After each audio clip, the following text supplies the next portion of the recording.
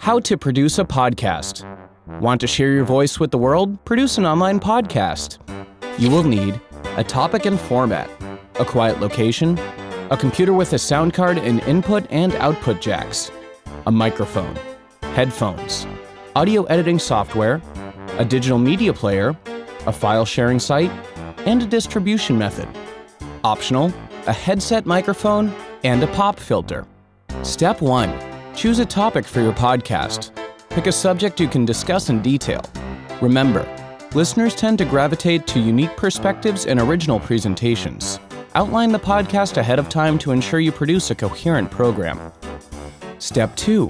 Find a location where you can record your podcast on your computer without a lot of background noise. Then, plug a microphone in the input jack and headphones into the output jack. Use a headset microphone to cut down on the number of external devices.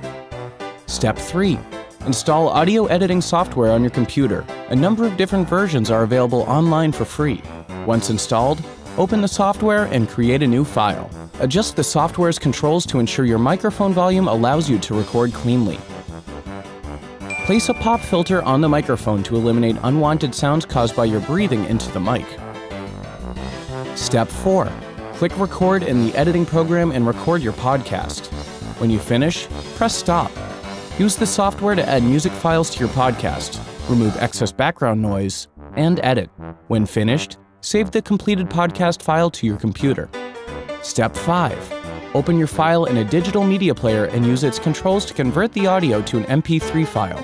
Then, edit the ID tags to include information like the podcast's title, creator, episode description, and artwork, making it easy for anyone who opens it to identify its contents. Step 6.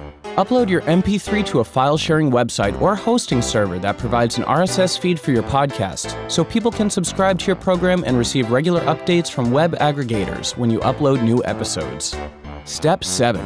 Disseminate your podcast. Post the link to the feed on a blog or social network, upload it to a podcast directory, or share it on the iTunes Store. Any method that helps you distribute your finally produced program to the world. Did you know? As of 2010, Apple's iTunes Store provided access to over 150,000 podcasts.